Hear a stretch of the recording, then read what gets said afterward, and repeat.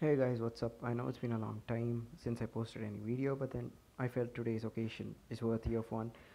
In this video, I'll be, showcasing various features of this ROM, which is called the Unlegacy project. It's an AOSP ROM which runs Android Pie on a Nexus 5 device.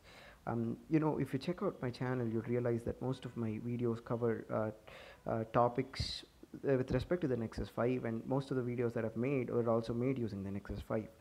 It isn't my daily driver anymore. I bought another phone, but then I'm always interested in checking out new things. So I flashed a ROM, which is, as I said, called the Unlegacy project, which runs Android Pie on your Nexus 5.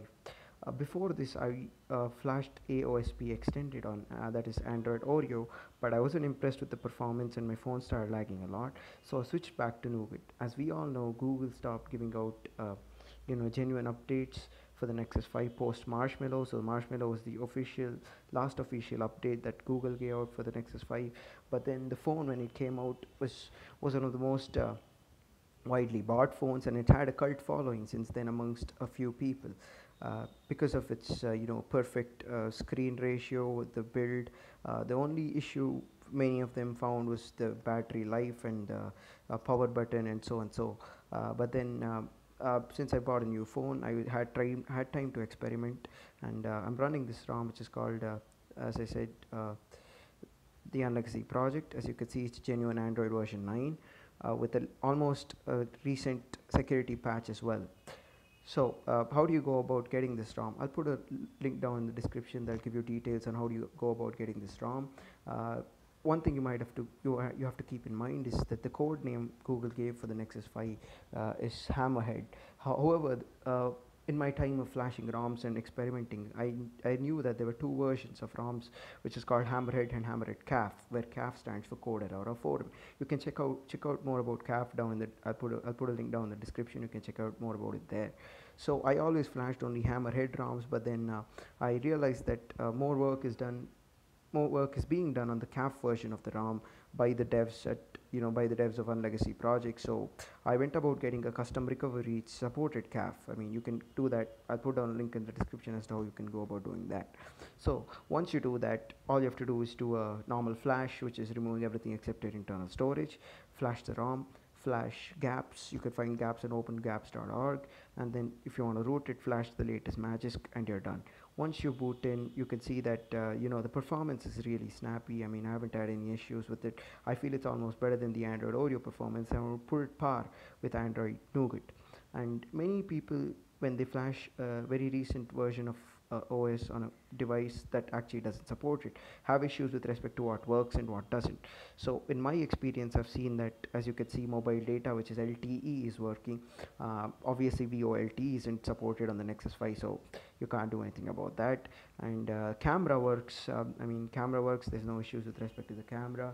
And I've done video recording as well, and I've seen that there's no issues of any green line. You can go about using the old version of Google Camera, which is the last one, which HDR support. You can do that either using Magisk or side loading an APK.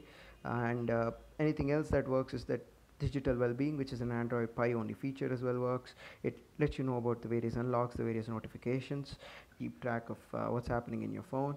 And there's something called as wind down, which is introduced by Google to help you sleep, and the grayscale mode works as well.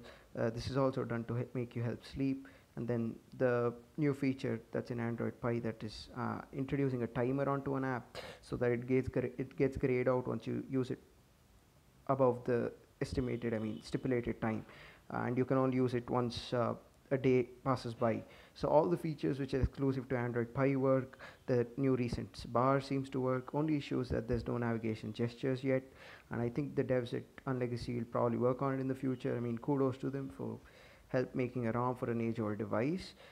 Most of the things work, and since I don't use this as a daily driver, I won't recommend uh, you to make it. To recommend you to use it as a daily driver. But then, if you want me to test out any apps which might help you in making your decision, let me know down in the comments. I've run a few games, namely Motorsport Manager, Exploding Kittens. They seem to work fine.